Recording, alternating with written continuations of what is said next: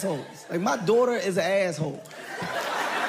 She is. Like, we argue. Me and my daughter honestly argue. She can't even talk. Like, she know a couple words, right? She can put a couple sentences together. But it's like every time I tell her something, she always got something to say back.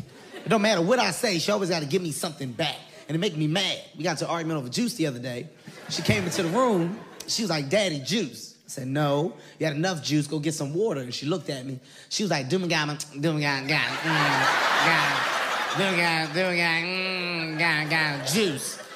And I looked at her. Who the fuck you think you talking to?